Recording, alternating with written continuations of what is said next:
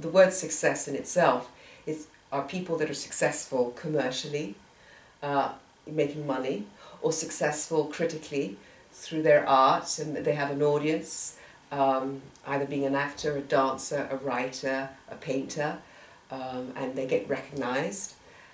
And then there's personal success, personal achievement, which is you don't need recognition from the outside world if you find a personal achievement within your journey. If you're willing to risk with yourself, throw yourself in whatever you're doing. If it's writing. I've never written in my life before. Now, if in a year's time we meet again to do another writing workshop, and I've progressed in my writing and come to a deeper place and a richer way of expressing myself through language, written language, then that'll be a success for me. Doesn't mean that it'll be a success for others and they'll think, oh my God, she hasn't improved that much.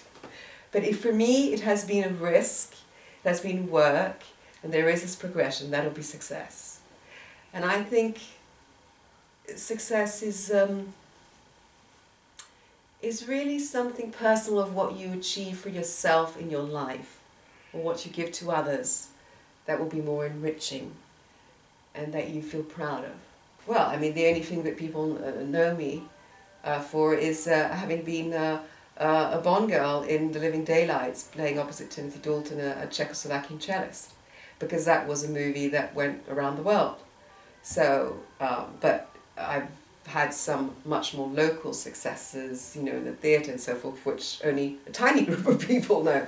But I think for the outside world, if they are Bond fans and love Bond movies, that'll be how I'm remembered, is for having been a leading lady in a Bond movie.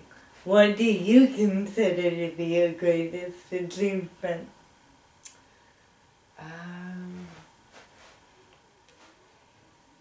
It's understanding the process of the work and then being able to translate it to people in form of painting, acting, or writing. And it's being able to enjoy the process. And I think the more I will enjoy it, the more I will relax into the process, the better I will achieve. So in 2007, on the 17th of January, I was in Los Angeles and I was staying at some friends, and I went on the Stairmaster that they had in their house, and I was a guest in the guest room, which was another little house up in the canyons. I went on the Stairmaster and I fell off the Stairmaster and had a brain hemorrhage, a rupture, a subarachnoid aneurysm bleed. And basically it was a pocket of blood that was on my artery that exploded. I had been not well for 6-7 months prior to this rupture, complaining of headaches, but couldn't figure out what it was. Anyway, so I had the hemorrhage, and I had an operation, emergency operation 3 days later. And then I was like 4 months in Los Angeles where it happened, in recovery and on full-on medication against strokes and all of that. When I came back to England, where I live, in London, there was no continuity. There was my surgeon in Los Angeles, had no follow-up for me to follow up in England. So I had to do the research myself. Because I was not physically disabled and very, very lucky, but I just had slight disabilities with language, you know, headaches, depression, memory, really, really bad short-term memory. Sound, any noise would hurt my head.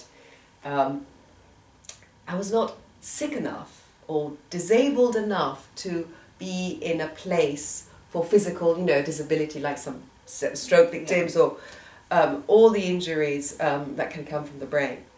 So I had to help myself, and thank God I had the love of my husband. Now, this is me being very shallow. Okay. You're a Bond girl. I'm a Bond girl. Bond girls don't get sick. They don't get sick, Bond girls? Yeah, they don't get old. Like, did you ever have a moment where you just went, this was not supposed to happen? No, because I'm an actress and I just played a role.